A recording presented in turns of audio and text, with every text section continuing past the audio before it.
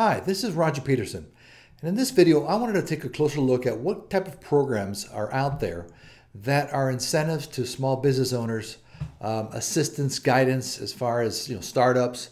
With so many young people in Costa Rica and some of them looking at the possibility of starting a business, what's out there? Who's out there to offer some guidance?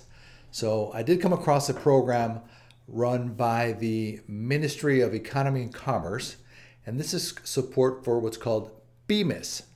P-Y-M-E-S. PYMEs are small and medium businesses. So let's take a look a little bit more at what this agency does for small business support systems.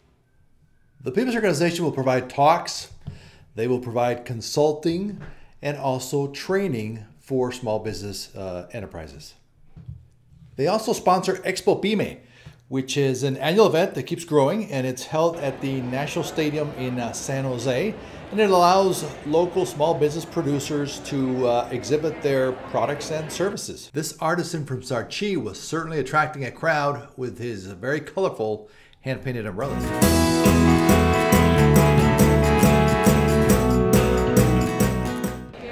Local banks and finance companies will also have stands at the event offering small business financing.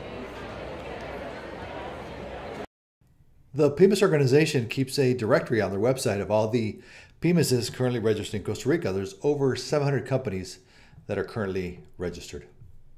Now, don't get me wrong, opening a business in Costa Rica is not easy and it's not for everybody.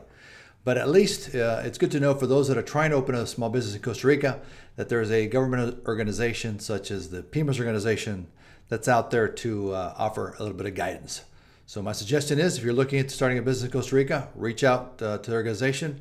I'm putting the contact information on screen right now, and it's a good resource for you.